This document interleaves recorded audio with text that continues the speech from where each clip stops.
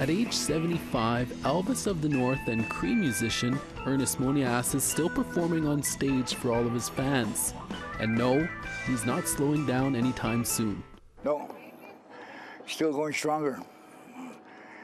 And it's just a number 2, but I enjoyed what I'm doing, so I don't think I'll be able to get off the stage until somebody pulls me off the stage.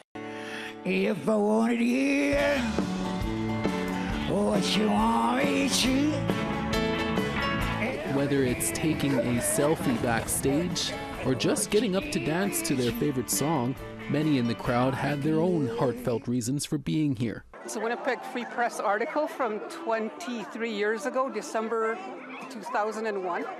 He signed it to my mother at the time, and he just re-signed it tonight.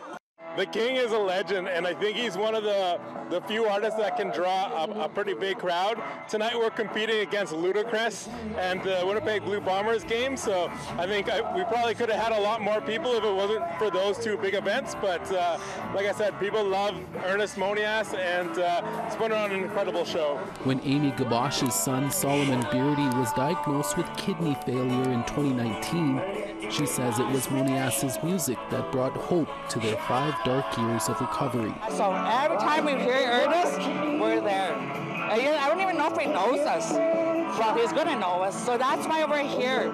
Now, with Beardy's second chance at life, they wanted to celebrate with who they call their King of the North. I just turned 28. Yeah, I just had a birthday. I had a birthday yesterday. I turned 28. My family came over. For Marlene Biggity from Puckatawagan, she and her mom didn't want to miss their very much loved family member. My mother wanted to come and see her grandson, Ernest Monias, and on his birthday, my mother was actually on her deathbed and she couldn't come, and she survived. She's dealing with cancer right now, and she was able to come to this one. As for Ernest, he's giving the fans what they want, with a new upcoming album and even a new book on the way. Well, I've been writing songs, and I'm in the process of writing my autobiography.